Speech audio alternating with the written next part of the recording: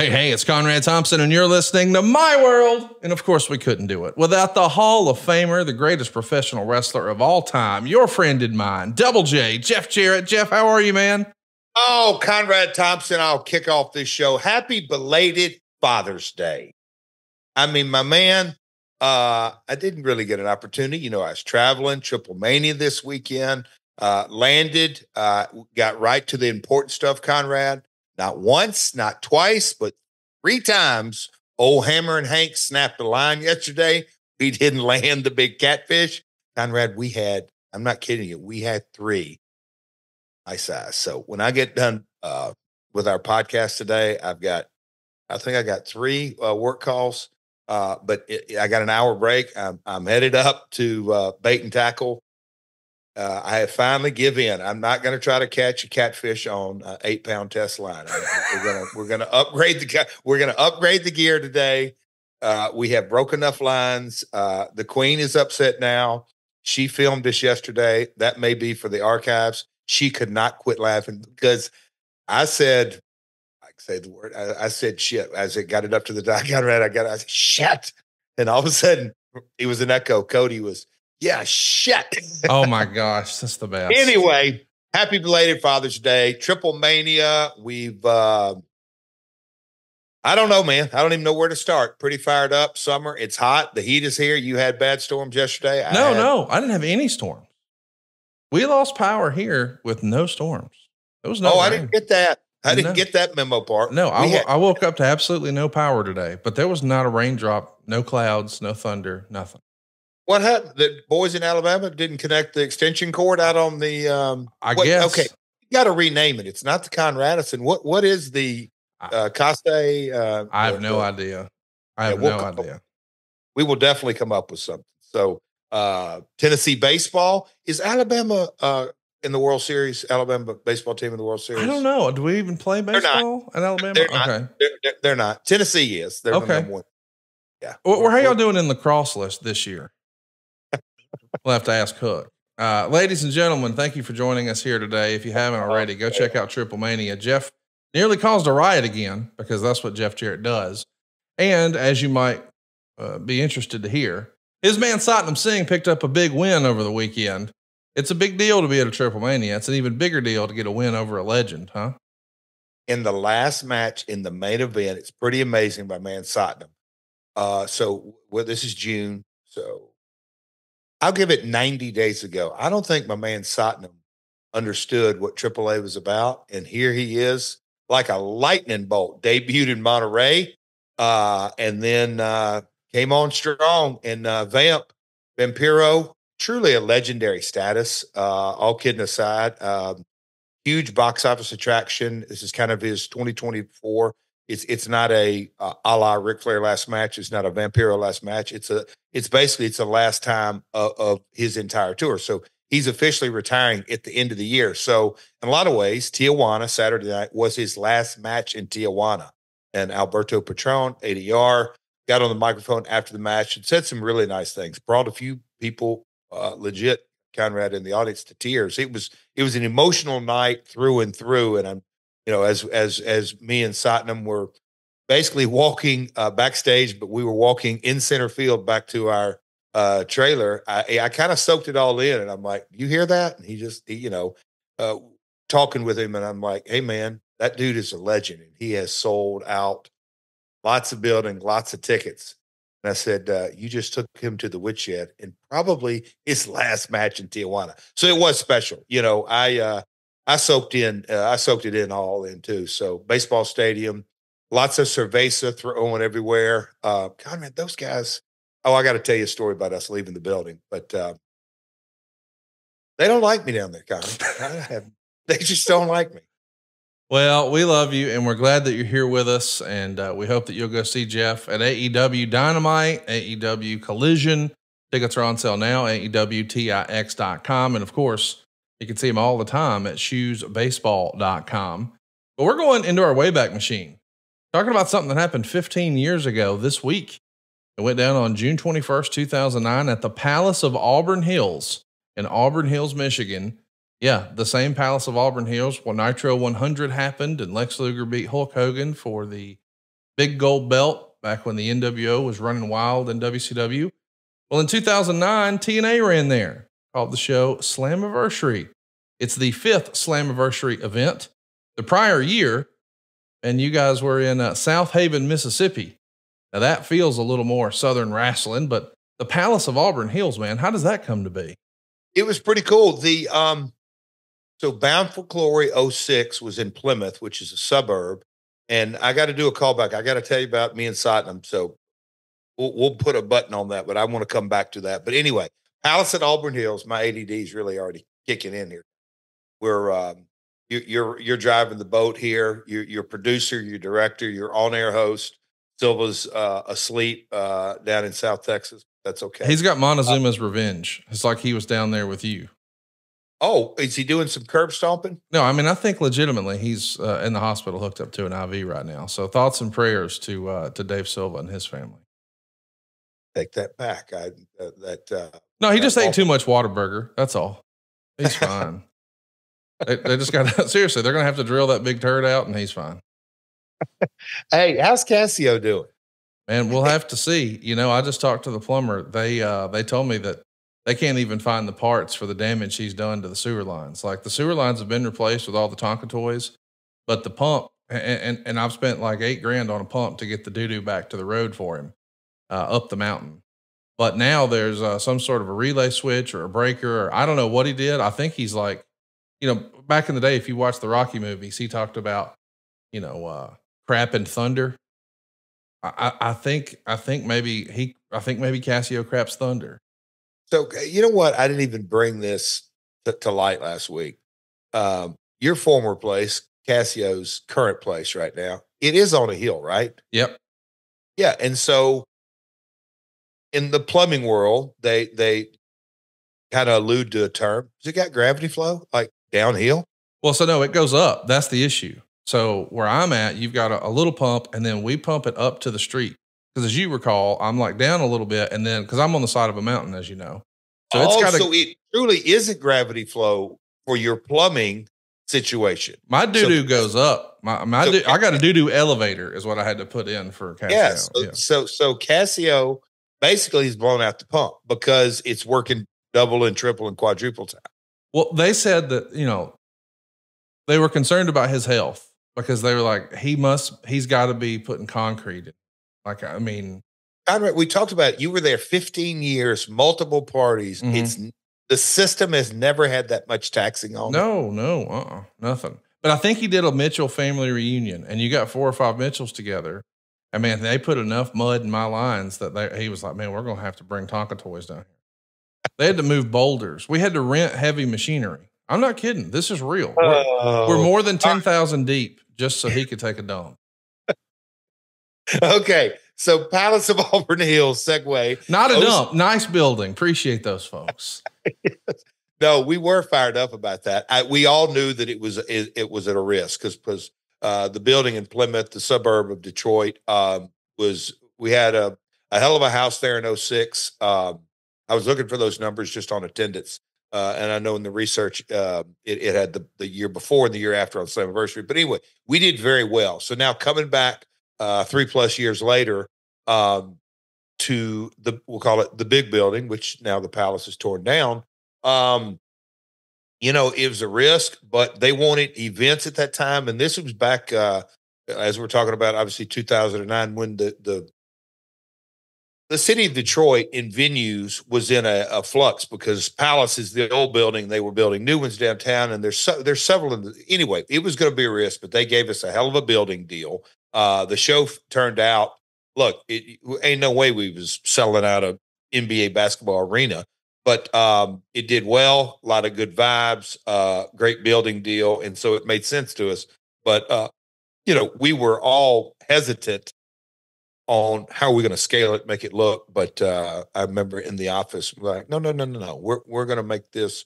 They've got a half curtain and like is so appropriate. And in a lot of venues these days, they just cut it in half a house. And I'm like, okay, this will work. Well, it did work. You guys drew about 4,000 folks there. And let's talk about the ratings as we build towards this pay-per-view. The show comes down with a 1.05 rating and 1.52 million viewers for the May 21st showing. And segment by segment, we're seeing how things are doing. Like the Team 3D promo with the British invasion, that gained 14,000 viewers. The team of the Eric Young versus Sting match somehow lost 29,000 viewers. The Kurt Angle Matt Morgan match falls off a cliff, and that cliff was designed by Awesome Kong and Angelina Love. That gained 130,000 viewers, but you lost 101 of them to Kurt Angle and Matt Morgan. Now that jumped out at me like a sore thumb. By the way, if you're wondering, when Samoa Joe wrestled Jeff Jarrett, 43,000 people came right back. But I know that it's been criticized a lot, and I'm not here to defend it or really discuss what should have happened. I'm just saying the facts are, whether you were a fan of the segment or not, the knockout division was a ratings bonanza pretty damn consistently for TNA. Is that right?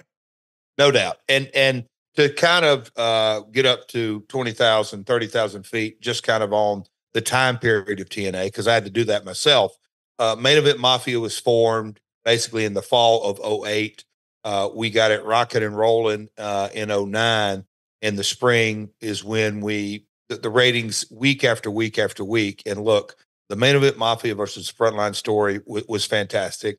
We had built the foundation of Gale and Kong and the Knockouts division and added to them, and super diversified. There was, 10, 12 ladies in that division that all had unique, different personalities. And then just the momentum was building. But of course, the summertime comes around, the HUD, the overall amount of people watching TV obviously always goes down in May and June. And it's kind of appropriate we're talking about this. The NBA basketball, hockey wasn't such a big deal back in then. It was much more regional or city by city, but it was definitely a challenge. So we weren't at our peak ratings, but May and June were good.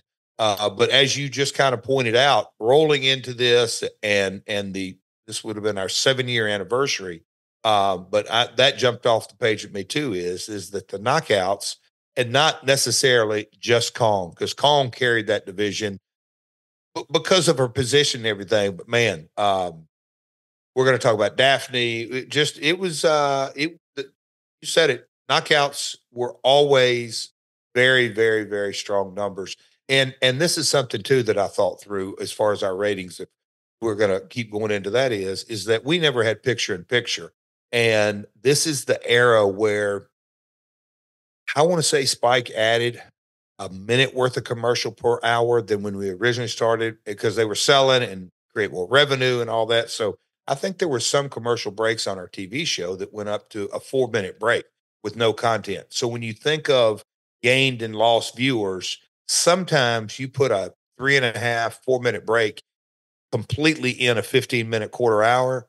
It's not completely reflective, although you can't dismiss it. But yeah, that's the ratings game. That's why week by week basis, you can pull your hair out, got to look at the quarterly rolling averages, as they say.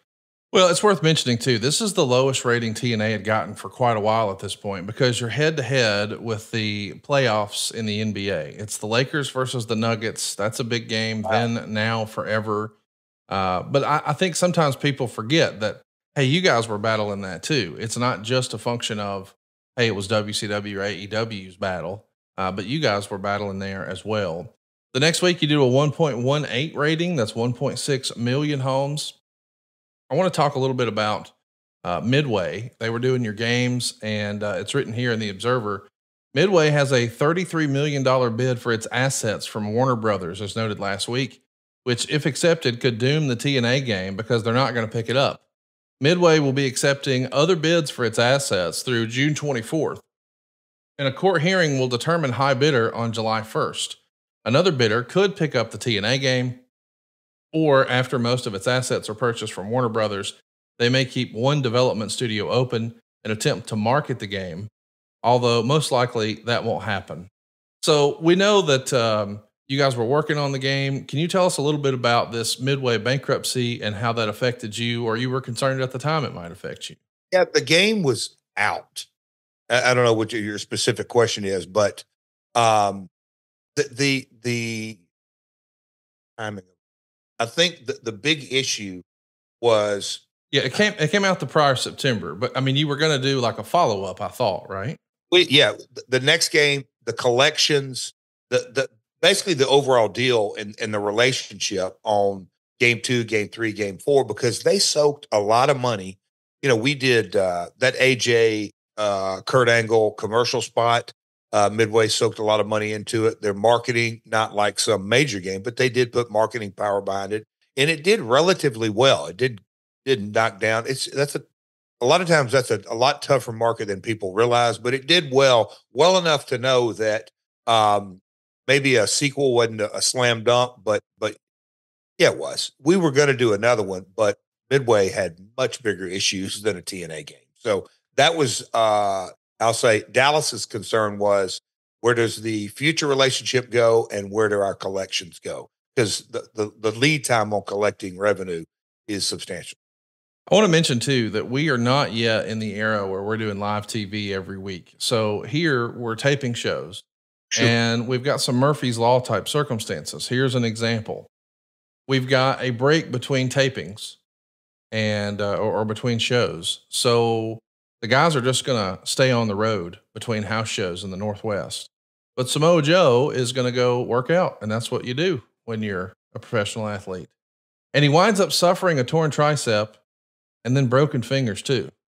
Now, when you tear your tricep, most people would think you're going to be out 6 months. But here's the reason that's problematic in this case. Over the TV that's already in the can, that's already been produced, that is going to air in the coming weeks, he's eliminated Kevin Nash, Booker T, and Scott Steiner from the King of the Mountain match. So clearly you're doing something with Joe. You've got big plans for Joe. We're building towards this pay-per-view. And one of our guys now is hurt. This is like worst case scenario, is it not? Not just one of our guys, maybe one of the guys. And Yes. that was and Conrad, I don't know that me and you have ever specifically discussed this kind of set of circumstances. So '09 ratings are good to really good, or the best they've ever been. The blue sky in front of us, probably in the existence of TNA, had never been this blue. Yes, our payroll had gone up, but and I'll say this, Dallas made the decision, hey, man, there are opportunities through the 12-month rolling period. We can save, or we can put a lot of money directly to the bottom line. And so on a few of the 4-week arcs from between pay-per-view to pay-per-view, as opposed to doing pay-per-view on a Sunday, tape Monday and Tuesday, Monday would be the following Thursday show, and Tuesday would be the next week's Thursday show, and then come back in 2 weeks to get the next 2 episodes. We decided that we were going to tape 4 shows in 3 days on some arcs, and then just make it a 1 trip a month and save on talent and travel and all kinds of things. But that was, I don't say this as a bitch or a gripe, but that is the set of circumstances that our financial partner wanted, because they wanted to see more revenue, more, tighten up on expenses, and which would obviously create more profit. It was really tough, but this bit us in the ass big time, because Joe, and I don't remember the whole story about the fingers. I remember the tricep, and we had him, the prior tapings, kick everybody's ass to get him qualified into the King of the Mountain match. We had 2 King of the Mountain matches on the Slammiversary, the 7-year anniversary, and Joe was a featured player, and him getting hurt, from a creative standpoint, we're like, all right, Joe, how are we going to figure this out? It ended up working out, but it was a tough ball shot, to say the least. It looked like at the time we were going to wind down with Raven and Shane Douglas. It's noted in the newsletters at the time that they're going to be in for the last set of tapings and the pay-per-view. They're not going to be given long-term deals, and they're thinking about using Shane as a heel manager. In an alternate universe, I think Shane could have been a fantastic heel manager. Did you guys get too far down the road on that thinking? I mean, he could have been one of the all-time classics in that role. So this was, again, such a, seemed like all of TNA time was unique. Going into Slammiversary, we wanted to do some callbacks, because Shane worked with us in the Asylum days. He obviously had the ECW background when we were using Sabu and Sandman and all that. Shane was a producer for us at times. But at this point, when we wanted to give the event some nostalgia flavor, and that was why him and Raven were brought back for the show. But yeah, in an alternate universe, Shane, bigger guy, so I don't know if that's a plus or a minus as far as a Yeah. managerial role. But man, yeah, he's a hell of a talker, a good heater. I mean, he like a lot of folks from that generation, he didn't want to get cheered under any circumstances. So he knew what he was doing as far as pushing the right buttons. Let's talk a little bit about something that got a lot of buzz in the newsletters. There was a match that happened between Melissa Anderson and Awesome Kong during a television taping. Now, it wasn't actually taped for television, they just threw it out there as like a match for the house. But apparently, it blew everyone away. And the match was so good that when it was over, Raven remarked it was the best women's match he had seen in at least 10 years. And what he had heard, he being Dave, is that it was being compared to Kong and Gail Kim a prior year. So this has got to be something that catches everybody by surprise, maybe. And it's noted here that Anderson will not be used as cheerleader Melissa, but the working idea is for her to be called Melissa Anderson, the future legend, because that's an award she received at the Cauliflower Alley Club a few years prior to this. Did Melissa Anderson really blow everybody away in this match with Awesome Kong?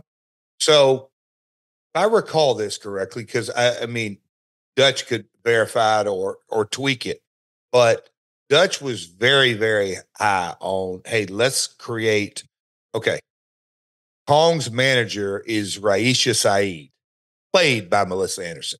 So I thought the dynamic package, because Melissa's a good talker and she spoke with a broken accent and covered up and under the mask, but not really. I don't know the correct terminology for that. Yeah. But she was under the mask as the mouthpiece for Kong, and they made a really good package.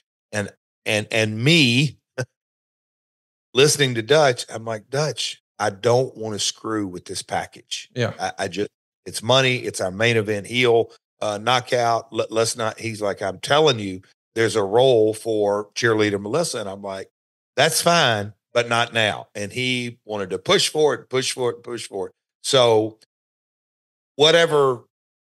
however it happened on a taping, Dutch says, I'm going to continue to push. I'll show Jeff and I'll show the people that may or may not.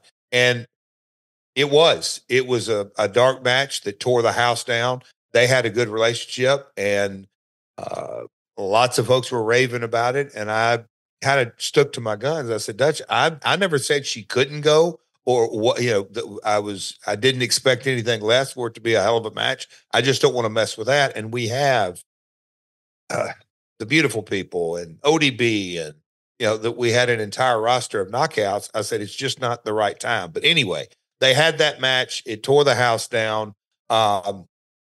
In future episodes, we'll figure out exactly where that went. But I remember specifically kind of around this time that I'm like, Dutch, the timing's not right. So there's your Raisha Melissa Anderson story. Sarah Stock was backstage at the tapings, but not used. And she's going to start filming some vignettes to build for a debut. And we know that, man, what didn't she do? She's been in Japan. She's been in TNA. She's been in WWE. Now she's in AEW. We haven't spent a lot of time talking about her. What can you give us about Sarah Stock? Awesome person as a human being, but a hell of a talent. And she, I'm trying to think where she's Canadian, but yeah, the trajectory of her career. She went to Mexico, as the old folks say, and got over, kid. No, she got over down there. And building out the knockouts division, we didn't really have that one. I don't want to say face of the knockouts division, but that one girl that was a wrestler's wrestler that just was and I don't want to call her high flyer. So I'm trying to she just, the wrestling was her front and center. We had so many different characters, like I said, ODB and beautiful people. Prior to that, Gail Kim, and she was somewhat of a high flyer, and Awesome Kong, and all the different personalities. But that was kind of what we were pegging Sarah for, and doing vignettes on her and going to build her up that way. We should talk about JR. He's going to make some headlines here. I guess you had made some remarks about your WWE experience, and he was not happy. Here's what JR said at the time. Go ahead. Where did I make those comments? Well, he says it was in a YouTube link. So That's what I was wondering. Like, wonder what that was. Here's what JR said. Someone sent me a YouTube link to comments made by Jeff Jarrett that were not flattering to yours truly and were fabrications to boot. But as the wrestling business has proven time and again, why let the facts get in the way of a good story? I've never wished any ill on TNA. I have many friends working there, but I really have no interest in what Jeff Jarrett may have to say about any subject I can think of at the moment. What Jeff has to say about my friendship with Steve Austin or how he remembers his last days in WWE is comparable to how entertaining it is to watch the great Khali or me dance. It's not for everybody. Jeff has the right to his opinion and I have the right to mine, but we both know the truth. So boy, the context of that is old JR is not happy. And we know years later, you guys would put Humpty Dumpty back together again and you got him on the call for New Japan and wrestling history was made. Was that an uncomfortable conversation when you guys sort of hit the reset button on your relationship, or was it just like riding a bicycle? No, and look, the notes didn't really say it. I assume that he said that on his podcast. No, he didn't have a podcast back then. He was writing on the Ross Report. So he had a little blog that he would do on his website to sell barbecue sauce. Okay. Yeah. All right. But I've said it over and over, and I don't think there was anything. I'm wondering, what do y'all call it? Red ass? Yes. Yes. Yeah. So I don't know what flared it up or if a fan commented or whatever it may be, but I always said, and I've said it today, if you don't think, and I can't say that my dad or myself or Lawler or any other person running talent relations, who in the hell do I think he's going to side with? The top baby face or whatever you want to say. The about assistant manager. Yeah. Oh no. Yeah. There you go. Assistant manager. Yeah. Yes. It's that simple, but I'm just wondering, and I don't think we ever, I didn't flesh that out, but when business got down to business, but it was fun to read that in the notes that the context about I don't have something about it. It's about as fun as watching me and Khali dance, which is an entertaining line to say, give a shit. Yeah. Hilarious. Well, I know you gave a shit when you guys signed a Stacker 2 Extreme Energy sponsorship. It's going to be on the ring. There's going to be a presence on the website, on the TV show. You're shooting commercials with Kurt Angle and Booker T. You may remember once upon a time, Stacker 2 had WWE commercials. They were using Trish Stratus, China, and others. This is a big feather in the cap to get a brand deal like this. Who was responsible for putting those together for the company back then? So this was, driven by Spike. And that was something that, we're going to get a few bucks. But the big picture is a major sponsor has come on to their network and is specifically buying TNA, Impact Wrestling, and a long-term deal. And to the point, they want to do integrations and ring aprons and commercials and integrate talent and all that. Donnie, I can't tell you how much of and that's when I look back on the different times we do podcasts and I guess you could say the what ifs, because this is again 2009 and the wheels came off at the end of this year. But getting sponsorships that were coming to the network, buying specifically our product, is such a warm and fuzzy good feel for the Spike team that it creates a value to the show that, you can put a number on it, but not really. It's kind of an intangible because we were a shining spot for the entire network. On our side, Andy Barton, Dixie would have been heavily involved. Whoever else was in the marketing department at that time. I'm not sure if Al Ovadia was there at that time. A couple of different folks, but our marketing guys, Daisy Marks, but driving the ship on that.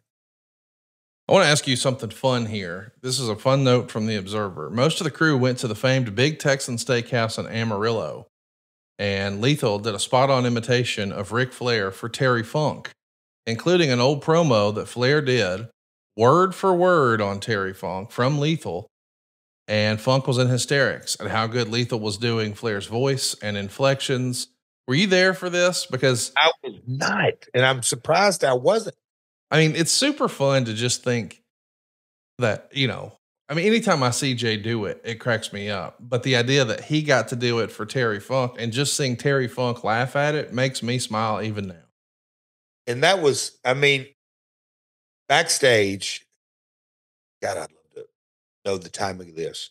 But the Black Machismo character, it organically came about backstage of Jay messing around, which he'll still do today if you prod him enough that, hey man, what would Mach say about this? And he'll do a Macho Man.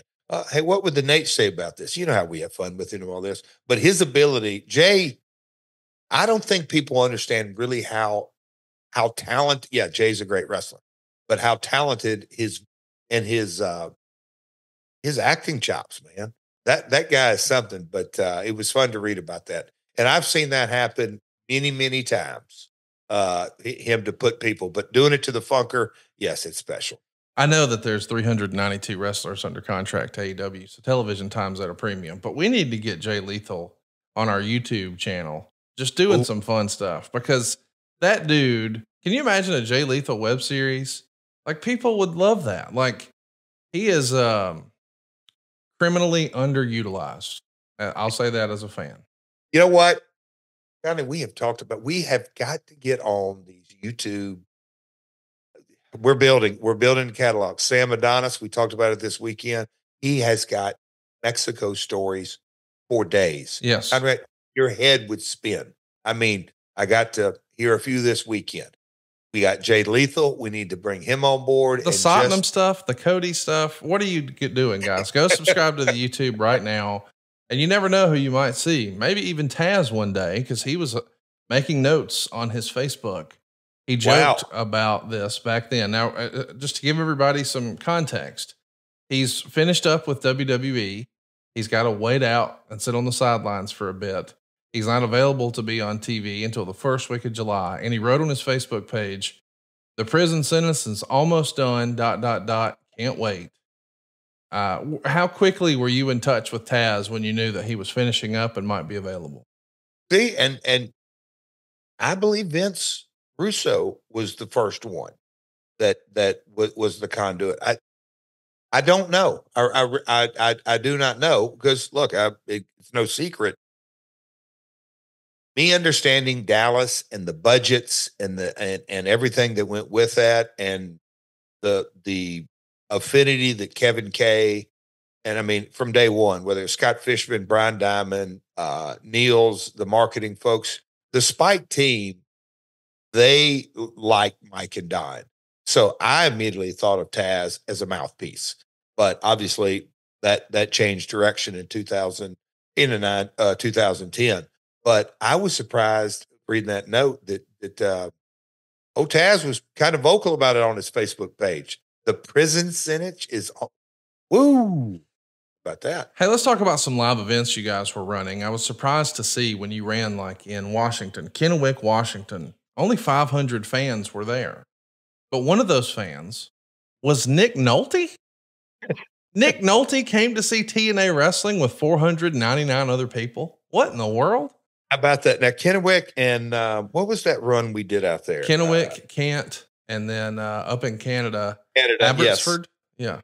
That's it. Yeah. And then Penticton. Yeah. That was a good run for us. They got to argue with the numbers there, but I think there was substantially more. But it was, and we were selling the crap out of merch. That's what I wanted to ask you about. Kennewick was 500. Kent was 800. Abbotsford was 1,000. We don't know the numbers for sure, but it says Penticton, if I said that right, is 800 fans. But he would go out of his way to be complimentary. And he said, although the crowds aren't big, those who came were hot every night on the tour and clearly watched the television show and they're into the characters, particularly Beer Money.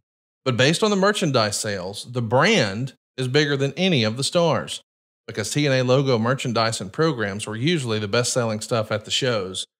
That's kind of a surprise to me. I mean, the brand is what's so over.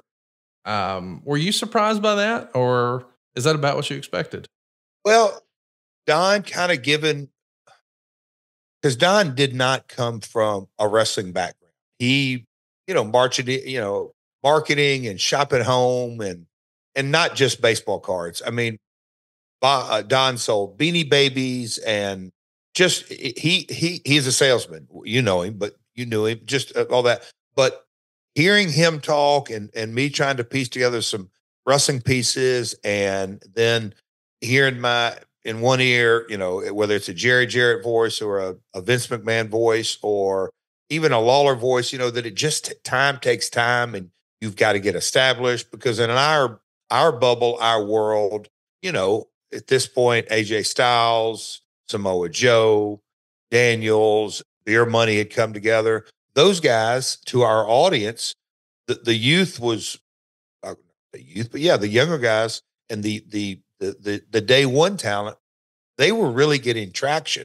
But when you saw the reality of, oh wait, by 7-1, a TNA shirt sold, and Beer Money got hot and sold a lot of shirts and a lot of merch for us. But it was always multiples that the TNA brand would sell. And Don would just say, dude, that is exactly what they're coming to see. They're TNA fans, not necessarily a wrestler fan. And you know, when we did the rebrand, I just wish. Oh boy, that's another podcast. Just how the rebrand just completely failed. And look at us right now off the weekend, the TNA event, and good luck to all those guys. They just named a new CFO. Did you see that this morning, Conrad? I missed anyway, that. Hey, you know what? Since you brought it up, let's talk about it. You know, all of a sudden there's some interesting stuff going on over in TNA, and we haven't talked about it here on the program, but it feels like they've got some sort of a partnership or working agreement with WWE. We've seen Jordan Grace and some other folks appearing both ways. I know NXT sent a star over to their pay-per-view this weekend, but at that pay-per-view this weekend, it was a return of not only Matt Hardy, which we got at the last pay-per-view, but now Jeff Hardy's there. So the Hardy Boys back together in TNA, along with Dolph Ziggler and Top Dollar and so many others. And now there's even speculation that, hey, since there is some sort of a working agreement with WWE, could that mean that we would see AJ Styles show up? And AJ, when he was asked about it doing media for the PLE this past weekend, was very excited about the idea. And this past weekend, they announced that AJ would actually be working on a Noah show. It's a whole new ballgame in WWE. And the idea that you might see AJ Styles back in TNA is amazing. Who would have ever thought that that was possible, you know, under the WWE banner? What do you make of Jeff's return, Jeff Hardy that is, and the possibility of AJ Styles and others back in TNA? That's got to make you feel good, right? Oh, it's just, I guess this happens when you've been around 38 years. You know, when I think back to the Attitude Era, when it was just the Yankees or the Red Sox, no other team existed. I mean, it was WWF or WCW. I mean, nothing existed, but yeah, ECW was kind of there and all that. And then it's, you know, the TNA days, we had a working relationship, you know, the Okada stories, obviously a part of that, but we had a relationship with New Japan and AAA, and then a little bit with CML. And then, you know, the Global Force didn't take off, but just kind of that whole vision and AEW and the New Japan and kind of the Forbidden Door concept, and that's coming up at the end. But at the very end of that line, you know, you look at WWE, and now they're working specifically with a Japanese company, another American company. You just kind of look at the world of professional wrestling, and you've got, on the one hand, a presidential candidate being interviewed by the U.S. champion. Now, yeah, he's a YouTuber and a big star and all that, but Conrad, you know, that was gym talk at my gym, completely non-wrestling fans, that one conversation led to another. And you just, Connie, we're all wrestling fans. But when you look at a Trump doing a podcast to the WWE U.S. champion, and you look at AJ Styles going back to a place that he literally started at, that was unheard of a generation ago, just completely unheard of. Matt and Jeff both had, you know, Jeff had, how many times he worked for TNA? 2 or 3 times. Matt, I think 2 or 3 times. Those guys there. Who would ever thought you'd seen Dolph Ziggler or Nick Nemeth in a TNA ring. It's just the business has radically changed. I mean, the Netflix deal coming on. I mean, it's just the stuff me and you chatted about before we roll tape that we can't talk about. I mean, it really, it's just changed it in a positive way is what I'm saying. Yes. So I love all the feel good moments. Absolutely. I love it. Hey, let's talk about Sting in this era. But before we do, I want to remind you that, boys, it is getting hot out there. You hear me? I'm talking about hot. Well, thankfully, this is going to be the summer where it doesn't affect you nearly as bad. You know, most of the country is going to be hotter than usual, and Mando whole body deodorant is going to keep you stink free all summer, even in the hottest months. So here are the most important things to know about Mando. You can put it on the whole body. That's right, your whole body. Jeff Jarrett down in Mexico was so hot wrestling outside or being outside in pants and a jacket. He told me before we clicked record, he had to rub the Mando on his butthole. And I said, did you get your bag too? He said, I got all the gimmicks. It's long lasting. It's a solid stick and it's invisible cream. And I asked him, which one did you use? And he said, that's a personal question, Connie. But here's what I know. That was on Saturday and Mando works for 72 hours. So he told me he's really putting it to the test. He hasn't showered yet. He's going to be fishing later. Still no shower. Now we're going to get a report from Karen next week and see how well it really works. But the body wash and the cleansing bar are proven to control odor for 24 hours. And I'm telling you, if you use this in combination, it's amazing. You use the body wash to sort of prime your skin in the shower, and then you apply the invisible cream to your whole body. Seriously, wherever you want. You can do your armpits, of course, but everywhere else that, well, you know where you stink. And maybe if you forgot to apply deodorant, you can keep the acidified deodorant wipes in the car and the gym bag to freshen up on the go. And that is a personal favorite of Tony Schiavone's. And this is the talk backstage. I'm not kidding around. Jeff, you're laughing. Silva, show Jeff on camera right now, but you're laughing. But if you see Tony at TV this week, you go over and you say, hey, you got any of those wipes in your bag? And he will go to you. He will go to the announcer's room, open his bag and show you he carries those wipes. He tells me he uses it on his wiener. I mean, he probably uses not very much of the wipe for that part. And then he gets everything else, the whole package, the whole grundle. Like if you're worried about having swamp ass this summer, Mando can help you out. And right now, we've got a special offer, and I can't wait to tell you about it. But one more time, I want to remind you, this is whole body deodorant. You can use it anywhere, and I mean anywhere. Yes, your gimmicks, your belly buttons, your butt cracks, your stinky crevices. Maybe you got some rolls. Lord knows I do. You can cover those too. It was created by a doctor, you see. He understood and saw firsthand how BO was just being misdiagnosed and mistreated. This is powerful enough to use on even the strongest stink. We're talking about a Vader level stink. But it can work for your wife too. It's aluminum free. It's baking soda free. It's cruelty free. It's dye free. It's vegan. And you're going to be stink free. It's been proven to control odor better than just a shower with soap alone. And right now we've got a Mando starter pack that is perfect for new customers. Try it. You're going to like it. Your family's going to like it. Your coworkers are going to like it. And that special person in your life who does things every now and again for you in a very intimate way, they're going to be really happy that you found this starter pack. It comes with solid stick deodorant. It comes with cream tube deodorant and 2 free products of your choice. I recommend the mini body wash and the deodorant wipes. No kidding. You can even get free shipping. Now we've got a discount code to get you hooked up on your favorite smelling whole body deodorant on the market. New customers can get $5 off a starter pack when you use our exclusive code. Now that's like 40% off your starter pack. Go right now and use the code MyWorld. That's MyWorld at shopmando.com. That's shopmando.com. Jeff, tell the truth. How bad do your balls stink right now?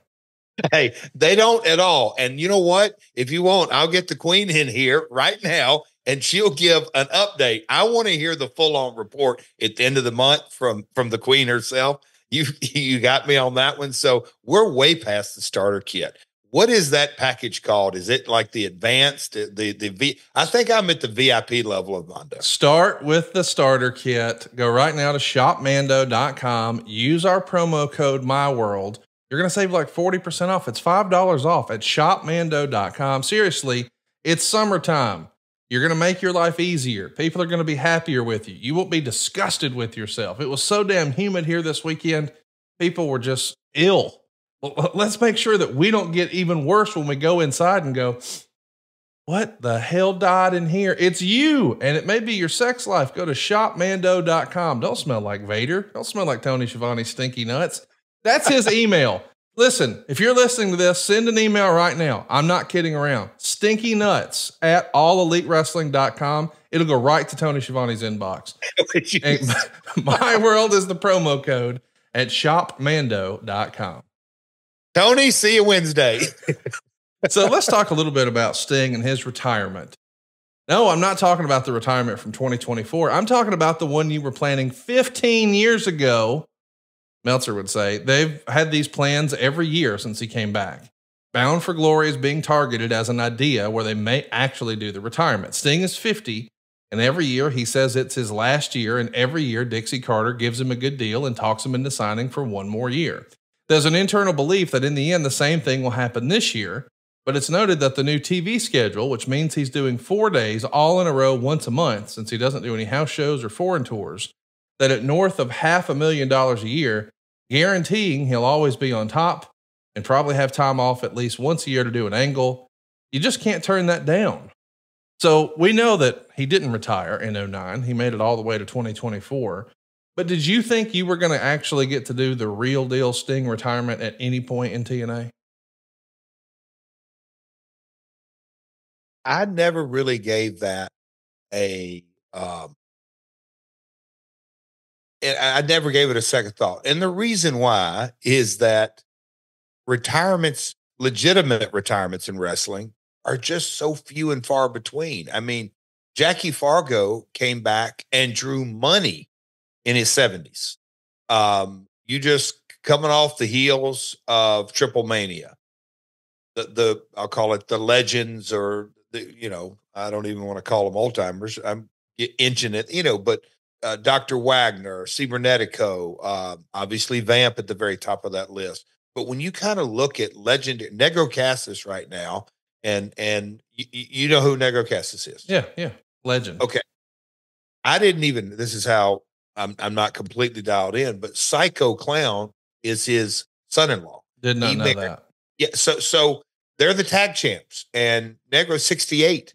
So when you kind of take a step back, and you asked about, did I ever think I was going to do the retirement match or tour of Sting? I really didn't, because just how the industry is. Dutch Mantel's quote, "You can't kill a memory," and the wrestling fans just they absolutely love it. The nostalgia, the box office that's going on south of the border right now with AAA is blowing my mind. I mean, they are doing really, really well across the board. I'm not just talking about ticket sales. I'm talking about corporate sponsorship. And that's how I looked at Sting on our roster, that, we talked about Midway. I mean, when you walk into a door with Midway and you say, hey, you got Sting and, and Kurt Angle, and you can almost say and others, and you're like, oh, okay. All right. They've got a hell of a roster.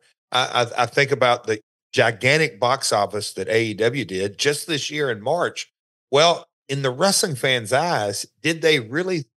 Because I know Tenay would occasionally allude to, is this Sting? Because we kind of poked and prodded, but in a lot of ways, Sting retired in 2024, but that quote unquote retirement storyline might have started in 08 or 09. So it's a 15-year storyline, but no, it's I never did, and our schedule fit with Sting, with his personal life, with his family life, and really with his physical, what he wanted to do to give to the business. Because I will say this about Sting, whether it was the Joker or the Icon or whatever version Sting brought to the table, you were going to get 100% of who Steve is, and that's something that I admire greatly to this day. Let's talk about something else you guys were ahead of the curve on, and that is an on-demand subscription service. It's online. It's on the web. I guess we call it video on demand. And they're going to put every pay-per-view event from 2004 to the present available for subscribers for just $7.99 a month or $49.99 per year. You could also choose to watch any full pay-per-view on an individual basis for $3.99. Now, this is years ahead of the WWE network. We know that that's going to come down, I don't know, like 5 years after this. But I am curious, Did you see what WWE was doing with their 24/7 cable service and think, okay, if we can't get into the cable systems, we'll just do it online. That allows us to go internationally as well. Was that the strategy? Well, for me, and wearing so many hats, but there were so many times that, and this is just the reality. Conrad, I would go through airports a lot of times, headed to Orlando, whatever it may be, in 08, 09, and let's say I'm stopped 10 times. I'm just trying to give it a round number. If I'm stopped, obviously they're a fan. Hey, Jeff, if there's 5 people that say, oh man, China kicked your ass, or you were a great intercontinental champion, or Slapnuts WCW run, or you Dusty and Flair, whatever. And then the other 5 people say, hey man, y'all got a great roster over there. I love that main event mafia. The the the the challenge of building a brand, and Spike, as much money as they paid us and as good of partners as they were, we were still scratching and fighting and clawing to get brand exposure, because it was not Coke and Pepsi. It was Coke and RC Cola, or just a third tier brand as far as awareness. And so I always was a huge believer. We've got to expose our product to as many people as possible. Can't give it away, because when you kind of look at the early days, I think there was some 2-hour asylum shows that were just freaking awesome, awesome, entertaining shows. We laid some duds, of course, too. But, there were some Fox Sports shows that were really good shows, but just a small amount of the quote unquote wrestling universe got to see it. And so monetizing our library was a big part of it. Going the brand was a big part of it. And also that international component of it, that we're going to put this online, and, we can, because I can remember kind of one of the presentations is that we can put up free content for a limited time to get people to sample us, hopefully convert them to buyers. And just the strategy, again, 07, 08, 09, 10, the technology it doesn't even, like our phones, doesn't even compare to what it is today. But it was the infant stages of monetizing content in that manner. We got to talk about some little piece of business that's not a big deal, but I'm wondering if it makes you think of any famous stories from back in the day. Oh boy. You guys had Michael Judas and Phil Shatter, 2 big Southeast indie guys who were given, I guess, short-term roles, you might say, as new security for Mick Foley. And Judas, whose real name is Michael Cole, no, not that one, he got arrested over the weekend for attacking a promoter named Donovan Loftus in a locker room in Greenville, South Carolina, on an indie show. As the story goes, Loftus made some derogatory comments about Cole on a message board, and apparently they were supposed to be made in jest. They'd worked together in the past, and according to the story, Loftus and his son were going into the locker room. He's got his hands full, and Cole punches him, knocks him down, and kicks him in the head when he's down, and that knocked him out. He gets arrested and posts bail, and now he's got a court date. And I know that most people listening to this, myself included, have no idea who these people are. But I'm just curious, when do you remember there starting to be real life internet heat that resulted in actual fisticuffs in a locker room like this? Because these days, respectfully, most of the time when you see one guy jawing with another in professional wrestling on the interwebs, man, it's all in jest. They're building something. They're building towards an angle. But this was 15 years ago. And maybe perhaps people weren't as comfortable with that yet. They weren't really in on the gag. They didn't understand the context. What can you tell us, if anything, that has happened similar to this that you're familiar with, where, hey, so-and-so said such and such on Twitter, and now I'm going to kick his ass? Because it just seems crazy to me that that's a real thing. I wish I'd have been more prepared to this. I guess there's a couple of instances that have happened, and I don't want to bring that to light in AEW. I mean, there's some online chatter about that in the last couple of years, but I don't remember this specific set of circumstances with I can't believe his real name is Michael Cole, and Phil Shatter, Shatter, who that was his NWA name. Chad's his real name. I've already forgotten. What was his WWE name? Oh my gosh, can't believe I've already forgot it. But anyway, those two guys, I don't remember that story, but so Conrad, online chatter. I mean, back in the day, you hear of one wrestler. I think Randy Colley wasn't even working in the my dad's territory, and he drove into Jackson, Tennessee, to physically confront Dutch over BS, but they came to blows. It's just how the evolution of fisticuffs. That's a podcast in and of itself. The Savage stories back in the day, they're going to fight in the Waffle House fights, but online chatter that created, man, Conrad, what are some good ones? I'm sure there. Can you think of any? I can't off the top of my head. I was wondering, I know that we've heard. I mean, I know that we're not supposed to talk about it, but I know there was a dust up not too long ago in AEW, and that resulted in a whole bunch of mess. But that was said at a press conference and not online. And I didn't know if back then people would say, "Hey, so and so saying this on the internet." I mean, like years ago, I saw an interview with Buff Bagwell where he said, "My career was ruined by the computer," and I was like, "What?" But his context was, "Well, that's what people are saying online, that Jim Ross said that my mother called and blah, blah, blah." And we've debunked all that at adfreeshows.com. But still, I was curious if it ever actually led to violence like this, because the idea that, man, this guy said something on a message board, and as soon as he comes in with his hands full and there's a kid there, I'm going to sucker punch his ass. And when he's down, I'm going to, right? The promoter's kid. It's unbelievable.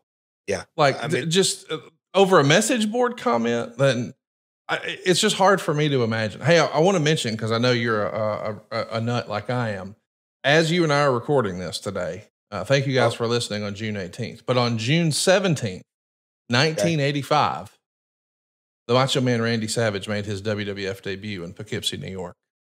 So today is the anniversary of 85, Jeff. How crazy is that to think about?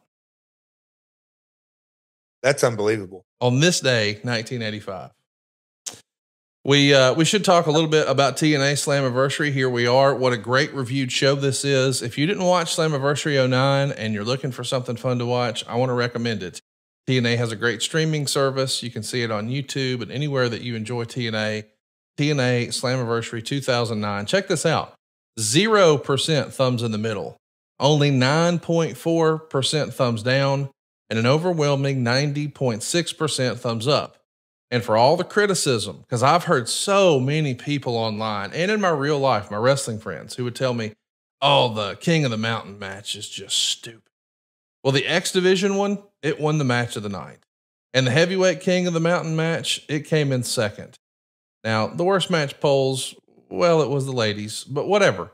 The idea that the King of the Mountain match has been criticized and kicked, I want you to just briefly explain to some of our listeners who may not be familiar with the concept, what is the King of the Mountain match? And then I want you to answer, if you can, why do you think people are so critical of the concept? Almost want to, I guess I should give the steps, and that it's a reverse ladder match. It's obviously for a title, and you have to climb the ladder and hang the belt, as opposed to climb the ladder and grab the belt off. You climb the ladder and hang the belt. In order to be able to qualify, 5 guys start, you've got to get a pinfall. You got to pin one of your 4 opponents, and that makes you eligible. I was looking for that word, eligible, to win the match. And if you do end up taking a fall or get pinned, you get put in the penalty box for 2 minutes. So to me, it's pretty damn simple. And I have witnessed many of these, and the vibe in the arena as the match and drama builds, to me, is a lot of the magic of it. And I don't know, that wasn't the second one we had. We did one where we screwed Christian out of the title. People were, anyway, we've had some it's good storytelling. Why is it criticized? In my opinion, I think, and didn't WWE just bring back some kind of variation or something like this?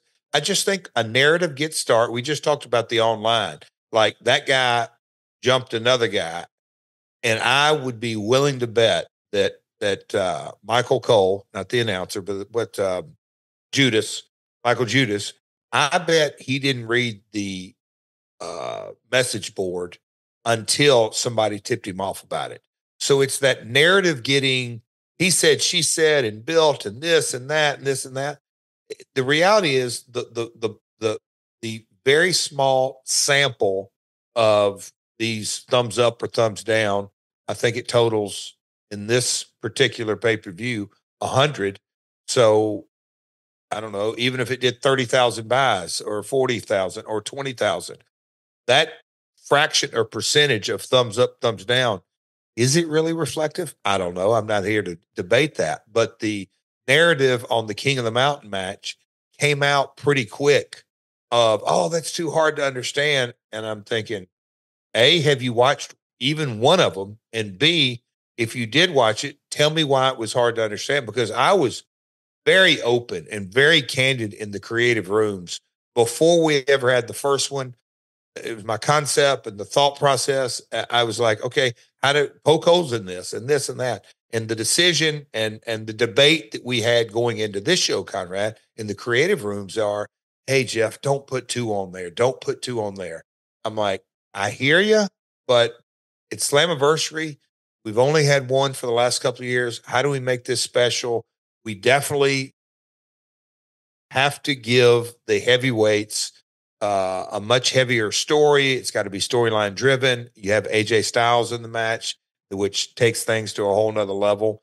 But that X Division King of the Mountain match, it was just so damn good. And those guys, the high flyers, they bring a different element to this match than the heavyweights. But I think to wrap it up, I just think once the narrative got started, it was much like TNA LOL, that there was a lot of buy-in to, oh, it's a little bit bad. It's all bad, which, you look at, I mean, hats off to those guys. What is their year 22? It's still going. It's kind of amazing to me. Is it true? Now, this is a personal question. Can I ask you a personal question here on the program? Are you going to talk about my private parts, deodorant and all that? No, I'm not going to talk about deodorant now. We're done with that. Okay. We're not going to talk about Cassio's issues? Nope, no more doo-doo talk. I want to ask you, back in your Simply Irresistible days. Oh, so this is when you're a young buck in the wrestling business. You're in your very early 20s. You're not married yet. You don't have you're not a national television wrestler just yet, but boy, you're making towns and you're over like Rover and you're getting all your picture money. You got your car like you like it. You're in great shape. You're putting on the muscle. I imagine that there were probably some benefits to being a young, handsome, good looking, in shape guy on the local television coming to your town. And I imagine that maybe you invented the King of the Ladder match or the King of the Mountain match in a hotel room, thanks to our friends called Blue Chew. That's right. What they would do is they'd have to run up and try to hang the belt around something to Jeff's. And he had to make sure they had something sturdy to hold on to.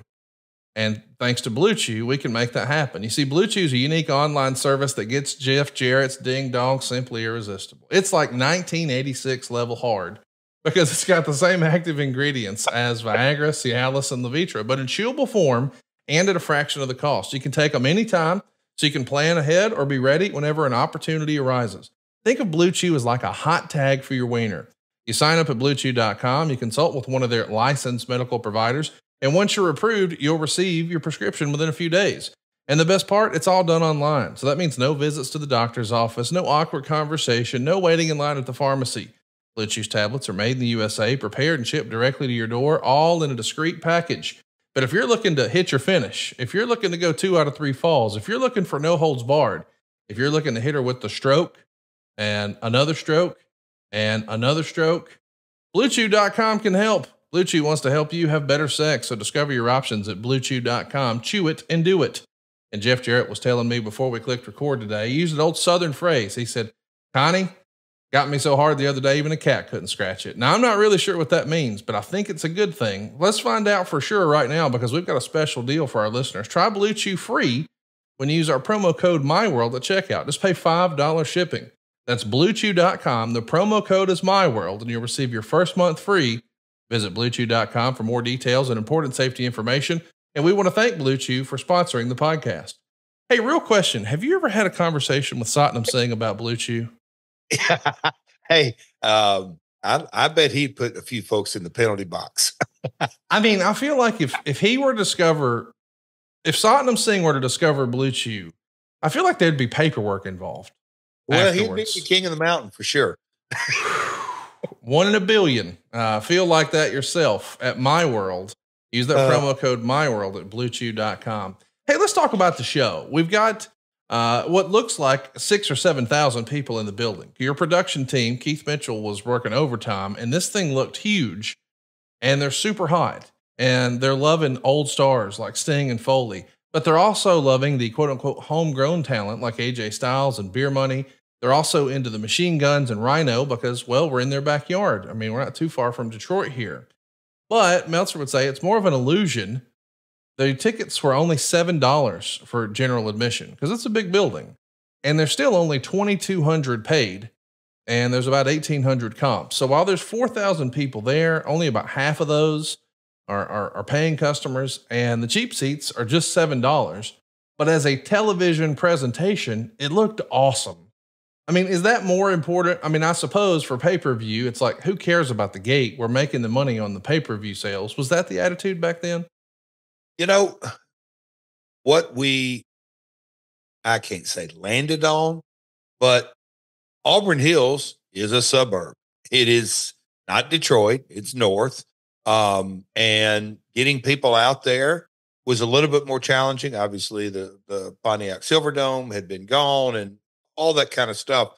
But the $7 for the 7th anniversary, that was a promotional deal that, man, not disputing those numbers, don't feel right. But yes, pay-per-view audience is what you're going for on this. Again, like I said, the building wanted us. We got a fantastic deal, period, going into it. But yeah, 2,200 paid. I wish there'd been a little bit more, but you said it. Pay-per-view audience, what we were laser focused on. It's just crazy to me that even on a show like this, it's written that you guys only had a walk-up of like 150. And you got Sting and Foley and so many names on here. It's a real head scratcher. By the way, I should mention that we have got a pretty great show here. We should go ahead and start with some of the matches here. We've got Suicide retaining the X title in a King of the Mountain match. This is going to win match of the night. So it's not just Suicide. It's Jay Lethal. It's Consequences Creed, who we know these days as Xavier Woods, Chris Sabin, and Alex Shelley. This is a big deal. You've got one of the Detroit Tigers out there as the celebrity holding the belt. When you see what these X Division guys do with your idea for this King of the Mountain match, how impressed are you? I mean, it gets 3 3/4 stars. People just love this match. I mean, there's crazy high spots and they're doing stuff that respectfully you just don't normally see in a heavyweight version of this. I mean, these guys are the X Division. Right. What do you think of their version of the King of the Mountain match? Just and look, who was a Suicide this night? Was it Kazarian? I thought it was Daniels, but it might have been Kazarian. It could have been. Yeah, you know what? Because I was looking at that match and going, okay. No. That's Kazarian. That's Kazarian. I misspoke because I was thinking Daniels because he's in the next match. So this is Kazarian. I think it's, but like who's going to be the QB? And Frankie's so damn good. But you know, Jay, we already talked about just the chemistry of those guys. But putting X Division guys in the King of the Mountain match, it's when you said, how does it make you feel? Well, I could remember a couple of times watching the Ultimate X matches and just like thinking about how these guys, I don't want to call it video game wrestling, but they have a little bit different melody, a method and a madness and the creative thought process that went into it. I knew the reaction and watching some of it that night. I remember we watched this match back at the offices either a week later or something like that because I kind of wanted to watch it all put together. They're just is damn good. And going back to, oh man, you don't understand it. It's super easy to understand when you really watch it and sit down. And again, Motor City Machine Guns being in it, they were the hometown favorites. who would have thought Suicide would have been the quote unquote the heel in it? But when you look at the other four guys in it, you go, okay, I can kind of see that because the Suicide character being in the video game, and he had a good aura and a buzz around him. So those five guys, there wasn't a true heel or babyface mindset. But again, they tore the house down. Go back and watch it. Let's talk. Yeah, go out of your way to see this one. It's a fantastic match. I do want to ask you about Kazarian though, because in wrestling, I've met a lot of fun people, but he's one of the most nice, polite, genuine human beings. Just a great dude. And then the bell rings, and he's an incredible wrestler. And I've had this conversation with some of my other podcasts that, and we talk about this a lot in business, but certainly in entertainment and wrestling as well. Timing is everything.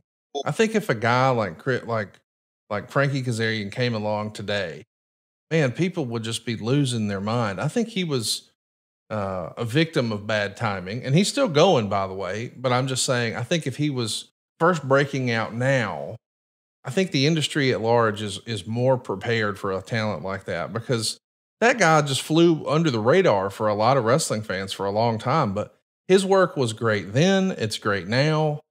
I mean, he's one of those just rock solid performers that, man, in a different time, in a different place, and if you reshuffle the deck, he could very easily be one of the top guys in a big way. And I know he's doing great in TNA. I'm not negative about that. I'm just saying, I think in an alternate universe, he could be a major WWE superstar.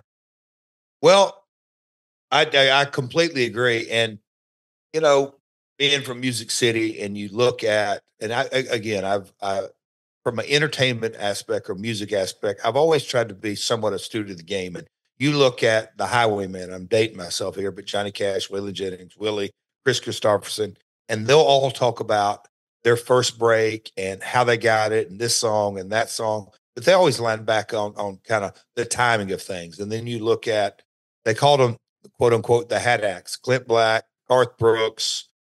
There was 4 or 5 others, Toby, but you kind of look at the timing of everybody, and Toby took his music and bet on himself and went out, but the timing of all that was perfect. I mean, you look at Taylor Swift, she came to town. Country was looking for a little something different. Here's this young girl who could write her ass off, but just connected with the audience. Same thing you do with wrestling. I think at times, Conrad, I've had in my own career kind of good timing, and then on the other hand, side of some bad timing. It's just kind of how the nature of the beast. But at the end of the time, we're talking about Frankie's staying power. He's still around, but I think you are absolutely spot on that times of his career, specifically at TNA, we had AJ at the top, and there's only one top guy in that X division. Then Joe came along in the undefeated streak. An X division wrestler, well, yeah, but no, we're going to move him over here. Timing is everything in your ascent to the top of the card. Timing is everything. Take that with you today, folks. Let's talk about the next match. We've got Christopher Daniels, Shane Douglas in 8 minutes and 12 seconds. Of course, Shane has come back on television a few weeks prior and interfered in a match and assaulted Daniels with the chain. That sets up this match. And I guess the animosity is building up the show here. It gets a 2-star rating. It's the best moonsault ever for the pin. He's another one of those criminally underrated guys. We've heard that, he was supposed to be the higher power with WWE way back in 1999. Well, here we are 10 years later, and he's working with Shane Douglas and having a great match. What do you think of the best moonsault ever? It's fantastic. And, I can remember, I'll call them the creative debates, because, all right, we're going to bring Shane Douglas. That's the flavor of the nostalgia. Although we were 7 years old, how do we do some throwbacks? Well, what are we going to do with them? Oh, well, no, we can't bring them back and put them over because they're not here the next week. And on the one hand, in one creative session, I would say, well, why not? Why can't we not have a feel good moment for our audience and put them over? And then probably the next creative session, I was like, yeah, there's no real upside. We need to put our homegrown talent over. Just kind of the debate and the yin and the yang of it. And at the end of the day, do the wins and losses really matter in this setting? But we obviously ended up all voting on, yeah, Daniels needs to go over, and his finish. It's one of those things that God, the amount of times Chris has done that finish, and he does it damn near perfect every time. Hats off to the guy. But it was, this was a good card top to bottom, and a single following that X Division match was not easy, and they did it. Next up, we've got a hell of a match between Angelina Love and Tara. I say a hell of a match because if this was on TV, millions of people would have watched it. But when we asked the dirt sheet writers what they thought of it, it gets half a star. And listen, let's be honest about why we're here. And again, I'm not saying this is right or wrong. I'm saying this is what it was. Angelina's going to come out wearing a top with words on her chest. I'll just say that says weapons of mass seduction. I mean, listen, that's what we're leaning for. That's what we're going for. And we got it. Sky's going to spray Tara with the hairspray. Love wins with the downward spiral. And then we get a spectacle. And boy, what a spectacle it is. It's Abyss and Taylor Wilde taking on Raven and Daphne in a Monsters Ball match. Yes, a mixed tag Monsters Ball. Hello, Palace of Auburn Hills. They go 14 minutes and 7 seconds. It is your standard weapons match, but still with the ladies involved. We're even going to box Daphne's ears with garbage can lids.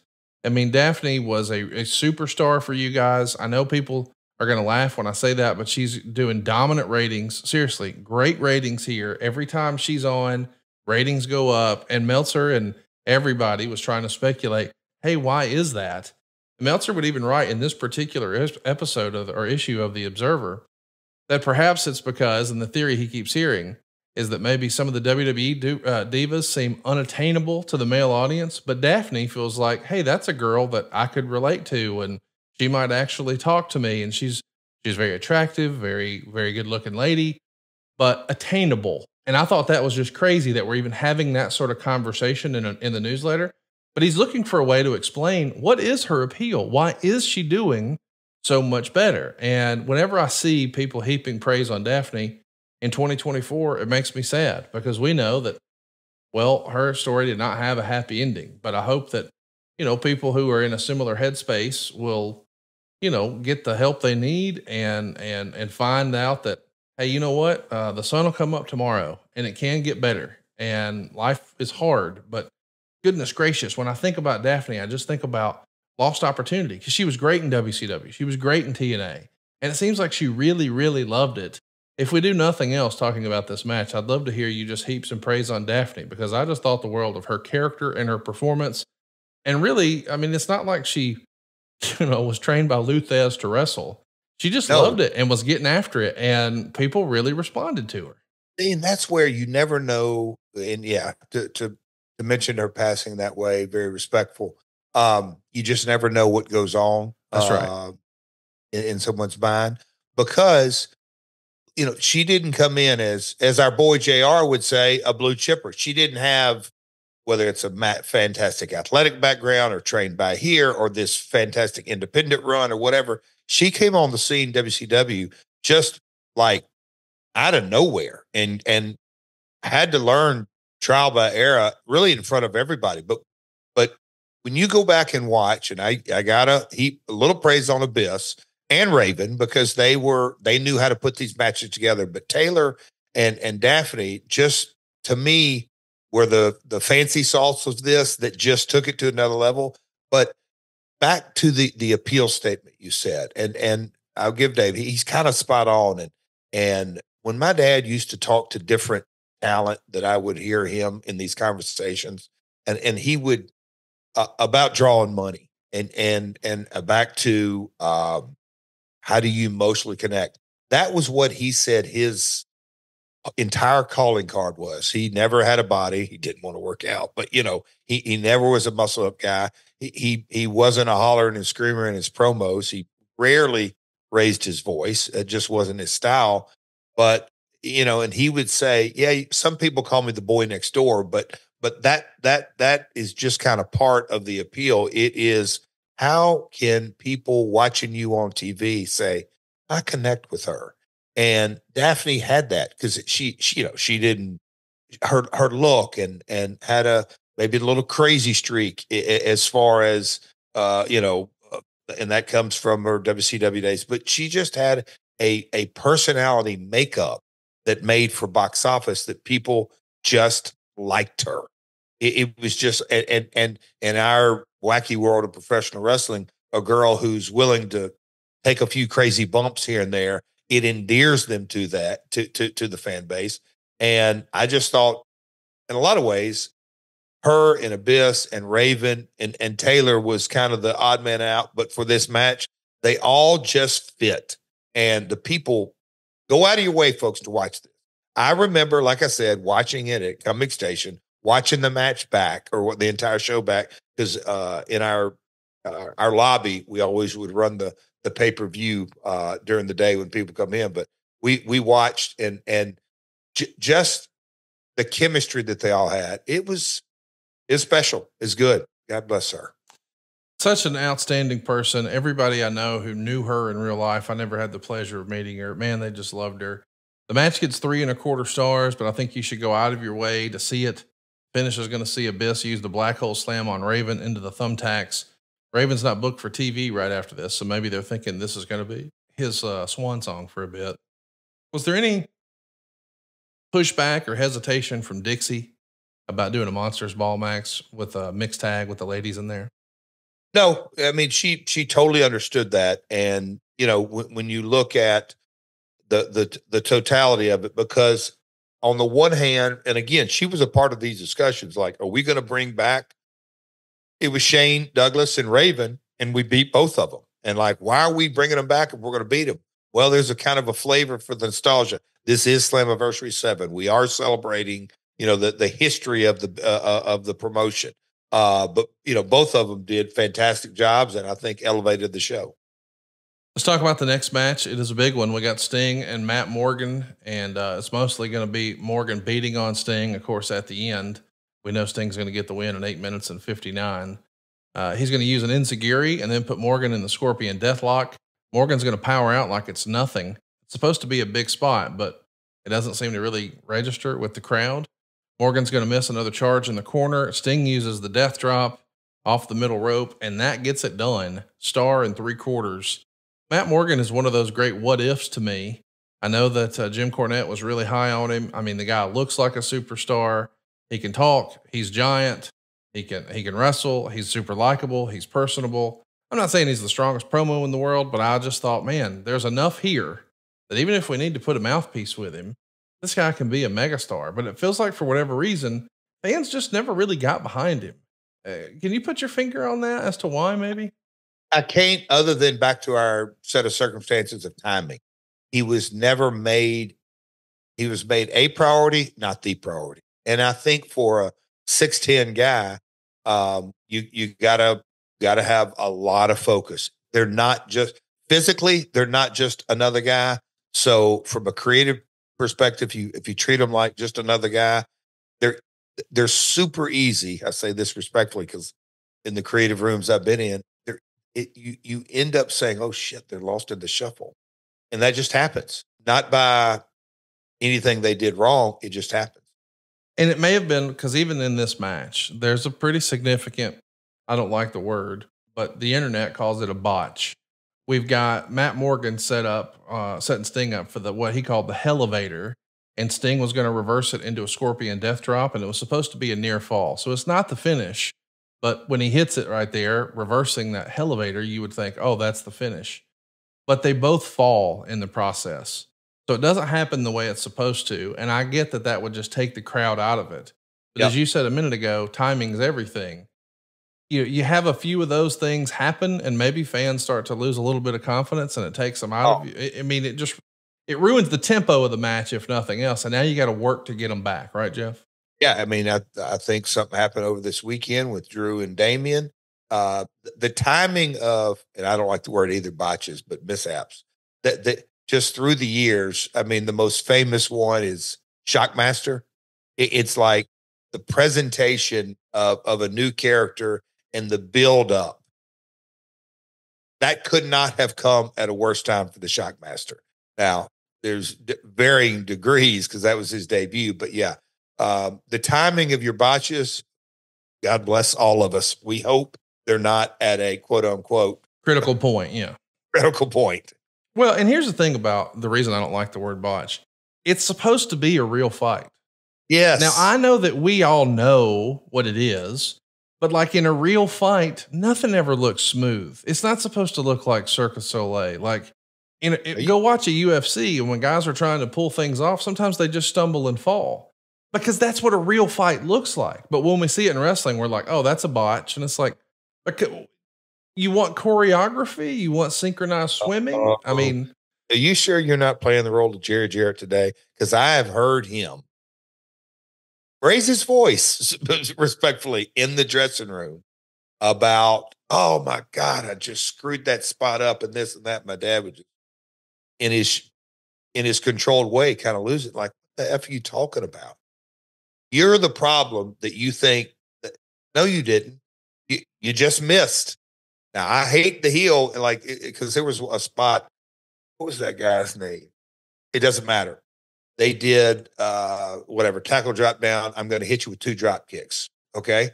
And the baby face, the young guy, the first drop kick connected, and he came up rushing, and maybe the heel was rushing him and threw a drop kick. And I mean, he missed. And the other heel season didn't go down. He just kind of brushed it off, and they kept going with the spot. Well, the young kid came through the curtain, was apologetic, and oh my God, I screwed that whole spot. And then they were like, no, you didn't. It happens. It happens. That had been a bad deal if the guy would have taken a bump off of air. But those little things, like, you're right, Conrad. We call them a botch because of we're too smart for our own good. Like, we know what it was supposed to look like, but in a real fight, if we remember what this is really supposed to be, there's no such thing as a botch. Yeah, exactly. Yeah. Anyway, let's talk about the tag team title match, because boy, this is one of my favorite. I don't know why I love this, but I do. For years and years, I used to bust our mutual friends' balls, Mr. Dave Milliken. I would ask him, always in mixed company, whenever we had a new wrestling friend with us, I would say, hey man, in your opinion, who's the greatest tag team of all time, and why is it the Dudley Boyz? Because Dave was not a big ECW guy. So he was like, I don't get how they're the best tag team. They're not better than the Midnights. They're not better than the Rock and Rolls. They're not better than Arn and Tully. And he'd rattle off a list. And it would always tickle me. So I would just keep doing it. Who's the best tag team of all time, and why is it the Dudley Boyz? But I love their act. I love their characters. I thought their matches were fun. And I get, if you're watching at home and you weren't really an ECW guy, you might not have been into it. But if you were in the building and you experienced it live, it's fun. And so was Beer Money. And that's what we got here. These guys got plenty of time, 16 minutes and 55 seconds. And they're pushing really hard on the program. That Team 3D was flying in from Osaka. They had a 4-hour layover in Tokyo before flying straight into Detroit. And they're saying that over and over and over. Of course, maybe if you're paying attention, you know that's some foreshadowing. Beer Money become the tag team champs. 16 minutes and 55 seconds. Fans are loving this. They're chanting, "We want tables" right away. What did you think? I mean, I know there's some shenanigans. We got Rob Terry and we got Doug Williams and all that jazz, but it's a 3.25 star match. And Meltzer would say it was a good match, but nothing compared to their match in Philadelphia. But Beer Money and Team 3D, that's about as good as it's going to get for tag team wrestling here in 09, no? And you just said the best tag team, and it was no secret that they had their ECW run, Yes. And they had their WWF run.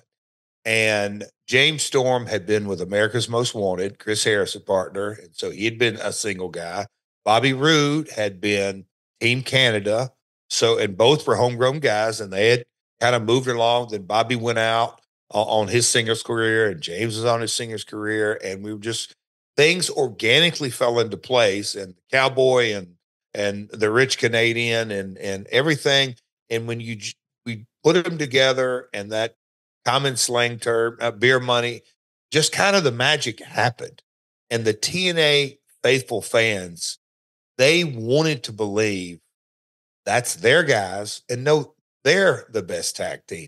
So those guys, in a lot of ways, had a built-in kind of program. And look, Bubba at this time and Devon, they were hard charging and were proud, and they were legit New Japan tag champs. And so they brought an international flair. They had chemistry. All 4 guys would bust their ass. They were hungry. They were selfish in the right way on getting their stuff over.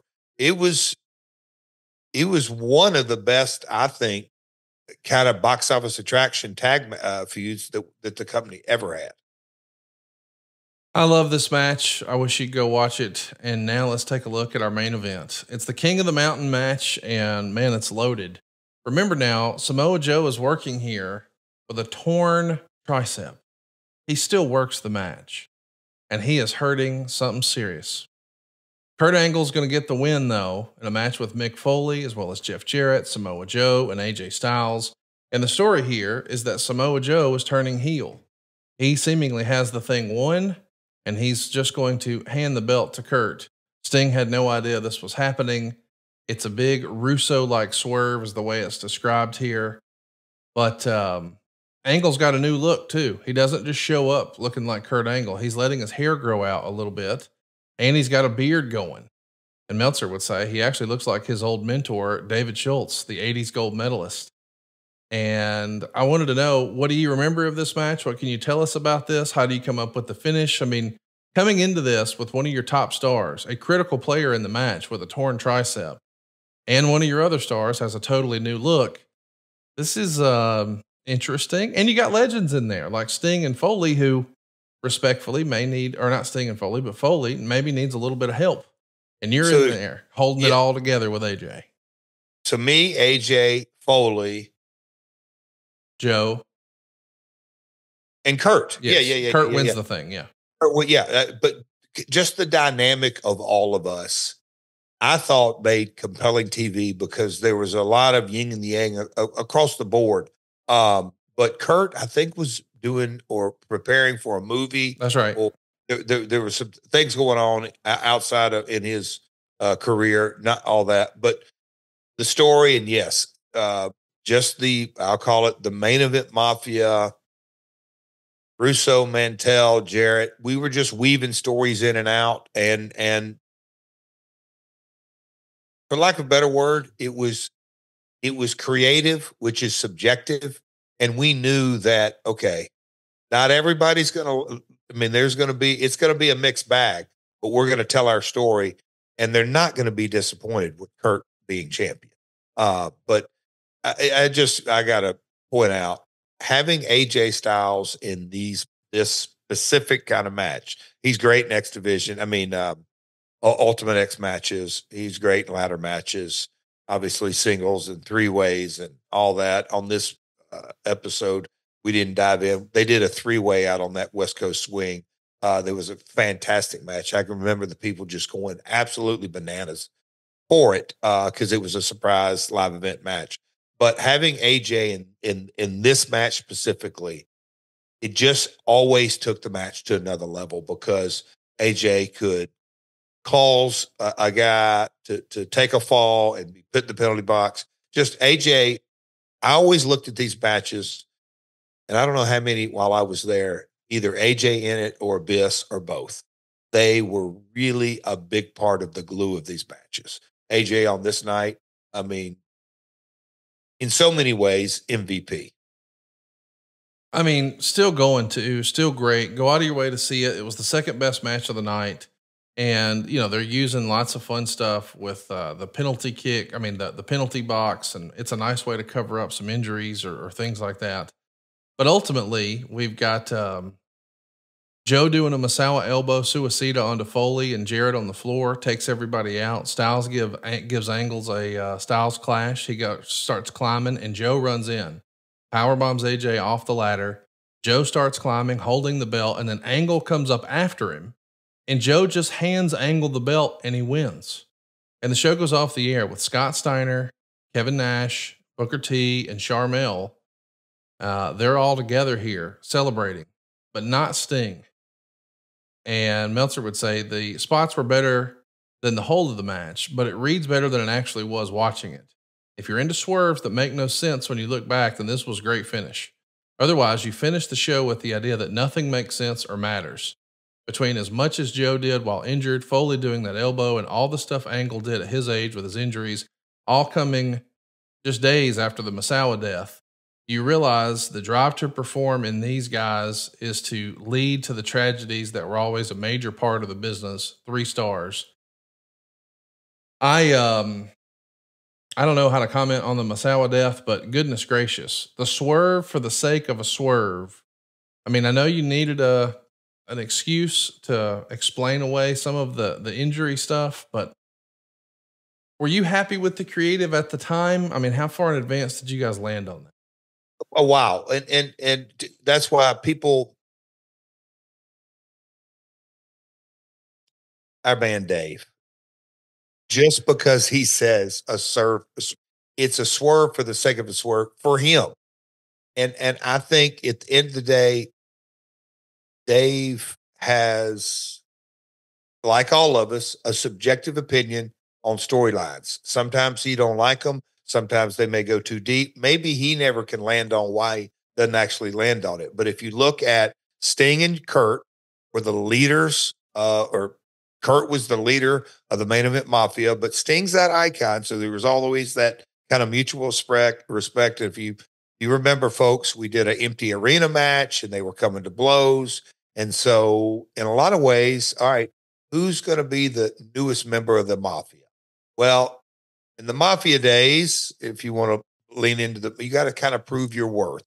So what is proving your worth? And Joe had been a former champion, and just how are we going to get to the next step? And so it may be a little too intricate. It may be too much story. Maybe is it illogical? Like you said, hey, we're supposed to be simulating a fight. And in a real fight, would you do that? There's 1,000 ways you could rationalize, justify, or minimize the wrestling logic. But at the end of the day, it's a story, and a subjective story.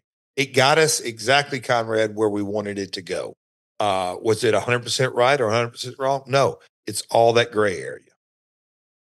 I really enjoyed the show. I don't know that I've never been a huge fan of swerves, but I understand, circumstances dictate that sometimes. Now, wait a minute. Have you not really been a huge fan of swerves? I mean, there some of them, but I feel like it's Okay. overdone. Oh, yeah. Oh, no. Like the idea is like, is it a swerve? If you see like if you saw a swerve once a year, it'd be awesome. When you see one once a month, you just get conditioned for it. And I feel like it's become a tired wrestling trope where now we know when there's something happening, it becomes predictable. So you'll see when you're watching on TV, the whole crowd just starts looking at the ring entrance or the ramp, like, okay, who's going to run in? Because we've just conditioned that. And like when I was watching on TV during the Vince McMahon era, I knew when the match is happening in the ring and someone gets thrown to the outside, oh, they're going to commercial. I mean, immediately when they get thrown out, I would say to whoever I'm watching, I'm going to fast forward through the commercial. What commercial? Well, the one that's coming right now, because they just do it so repetitively. And I think the swerve, I'm just looking for swerves everywhere now. I'm not allowed to just assume it is what I see. I'm just always like, well, there's going to be a swerve. So let me ask you this. The Celtics and the Mavericks. I know you're not an NBA junkie. No, I'm watching. Yeah. Finals, right? Yeah. And I think Boston going up 3-0. Yep. I mean, in dominant fashion. Like, in the words of my partner, O'Connie, I mean, they're taking those boys to the woodshed. Yes. And they're making them like this ass whooping. Yes. Okay. To me, that's a swerve. A 3-0. I don't think anybody saw this coming. No. Maybe the diehard Boston. Okay. Well, guess what? I'm not a real big fan of this swerve. It sucks. It's boring. It's no fun. It's bad TV. It's channel changing. I turned the game off in the third quarter. Blah, blah, blah. So I guess what I'm saying is,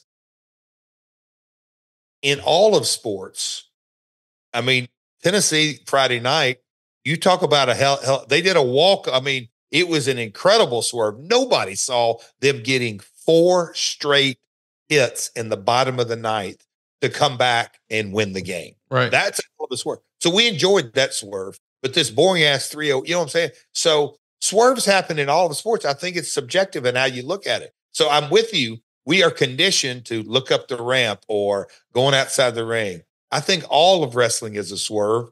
It's just goes back to what makes a number one hit. Is it the song that's well written or the singer? well, we both, or I'm not going to put words in your mouth. I believe it absolutely is both of them, but it's that talent has to really be emotionally connected. So I think when you don't like swerves, you might not be emotionally connected to the talent. And I'm not saying that's an end all be all, but it's a good, I mean, wrestling fans could talk about this over and over and over. So. Well, and we're going to talk about it again next week. I love picking your brain here every single week. Before we get out of here, I want to remind everybody that in my real life, I'm helping people save money, and I do it over at savewithconrad.com. As a matter of fact, earlier today, we got a review from Columbus, Ohio. It's 5 stars, I'll have you know. And here's what old Douglas said. I can't say enough about the experience. It was near perfect. Diane was absolutely amazing. Her communication was amazing, answered every question I had, and there were a lot, in the quickest manner every time. She couldn't have made the process better or more simple. Folks, if you're looking to save money, look no further than savewithconrad.com. You've got a friend in the mortgage business. That's me. And at savewithconrad.com, we don't say no, we say not yet, but here's how. Because you don't need perfect credit. You don't need money out of your pocket. I want to answer your questions about credit, about home ownership, about how much of a down payment you need. Maybe you've never bought a house before. We can hold your hand and walk you through that whole process. We want to make it easy for you to get out of that apartment and get into that house. And maybe you're already in your house, but whenever you have people over, you say, now one day we're going to do this, and someday we're going to do that. Talking about upgrading kitchens or bathrooms or flooring, or maybe a man cave or a pool. Well, I can get you the cash you need to turn your house into your dream home with no money out of pocket. We're routinely helping people do that over at savewithconrad.com. You can even consolidate all of your debt into one low monthly payment. Recently, we helped a family save more than $1,000 a month. That's right. They saved $1,000 a month. They didn't save $1,000 one time. They saved $1,000 this month. They'll save $1,000 next month. How much can you save? Find out right now for free at savewithconrad.com. That's savewithconrad.com. NMLS number 32416. Jeff, I had a lot of fun talking to you today, and I don't know if you know this, but next week, or I guess it's a little more than that now. I know it's next week, yeah. We're 9 days out from a live watch-along over at adfreeshows.com. I'm going to be catching up with our old pal JBL, John Bradshaw Layfield. Now, hear me out. I know some of you who hear that, you have decided that you don't like JBL. Well, let me remind you, once upon a time, you decided you didn't like Jeff Jarrett either. And now this is your favorite podcast. You're going to get to talk to the real John Bradshaw Layfield next week. And he might actually go into character mode for us and we can have some fun. It's all happening at adfreeshows.com because we're doing on the exact anniversary, 20 years to the day. We're going to watch him and Eddie Guerrero tear it up at the Great American Bash. The idea of this character coming out and cutting all these promos and just doing a real 180 with the way he had been presented. We're going to talk about that. We're going to get some context, and then we're going to watch one of the greatest performers that ever lived, Eddie Guerrero, give his blood, sweat, and tears to JBL. What a performance. Join us live next week, June 27th. That's actually my birthday, Jeff. I'm going to spend my birthday with JBL and you at adfreeshows.com. It's going to be live. You'll be on camera. So will JBL. He'll see you and you'll see him, and we'll answer questions at adfreeshows.com. Jeff, there's more than 100,000 hours of content at adfreeshows.com. That's kind of hard to believe, isn't it? It's unfreaking believable. Hey, there are some podcast listeners in Tijuana. Literally signed a few things in the lobby that weren't from any other brand other than the My World. They did. They had these photos made, Conrad, with the My World, our logo on there. And they had that in sale. Said, sign this. I love it. Said, you got to get Conrad on this. I love that so much. He ain't in Tijuana today. Well, you teased it at the start of the show. When you're leaving the building, you and Satnam sing. Oh my God. So, they don't like me down there, right? I've heard that. We're in a baseball stadium. And so when it's time to go, they give us the point where our car pickup is. And so we're walking across center field, and we get into left field, and there's some fans still in the arena that were hollering and booing. And I'll just say some of the rudos, that's bad guys, to me. they went over and signed some autographs. Okay, Well, just like that's not something you should do. no, I didn't particularly care for that, and so Sotnam was about 15 feet in front of me, and he kept walking, and I went. He just kept on walking and went down in the dugout, and then you go from the dugout underground and up. Went up a flight of steps, and then you're going to go out. That's when we're going to meet our car service. So let's just say some folks were wanting an autograph from the King of the Mountain, Sure. the last outlaw, and for whatever reason, I just decided to start telling a few folks they were number one. Can you give us a visual representation of how you did that? See that right there? Okay. That's your jewelry from Karen. Yeah, I was giving them not that, but yeah, I was giving them that. So anyway, I had a little fun with fans, and they were eating my ass. Okay, they got all over me. So as we get in the dugout, I get there, and a guy stops me, and this and that, and then they had a cooler of water, and you know how cheap I am. Oh, let me grab 4 or 5 waters. I got to do my shakes tonight and in the morning. So anyway, me and Sotnam got separate. So okay, no big deal. And I go and I'm sitting at the bottom of the steps. And I'm like, okay, where are we going? And I finally asked Hugo, I was like, Hugo, where's Sodom? He said, oh, he's gone. I said, that son of a gun left? Oh, yeah, yeah, he's outside. I'm like, okay. So I'm standing there. Here's some technicos, and they go up and they go out. A few more go up and go out. I'm like, we're kind of getting down here. This is like the last, like, what is going on? So then I text one of the AAA office folks. Hey, oh, the Sotnam's waiting for you. Oh, where's he at? He said, he's in the car. Oh, okay. So I go up the top of these steps, and I could hear people a little bit more, and I go, oh, this ain't good. And one of the policemen in broken English and said, you're not going out there. I'm like, huh? He goes, no, no, no, people. I'm like, anyway, we open that door, and there is a boatload of people, and about 30 of the people that I just flipped off are right out, right out the door. They're right out the door, and I'm like, oh boy. So anyway, I'm going, well, I ain't walking through that. Anyway, they did. The one policeman said, let me get some other guys, and they kind of made a wall to go through, and it went back to old school 1972 Birmingham, Alabama. The different stories that you hear. I think somebody got stabbed in Birmingham in the early 70s, and another guy got stabbed. But they were all full of cerveza, all of this, and I finally get on the the van, and Sotnam thought that was comical, and I'm like, son of a bitch, leave me one more time, it'll be my ass tripped out here. So as I said, Tottenham, you're 7'4". He just made him scatter. Yes. You know, he busts through the door. The police are like looking at him anyway. I got the one security guy who got on the bus with me. I'm like, he goes, yeah, Tottenham didn't have any problem walking to those people.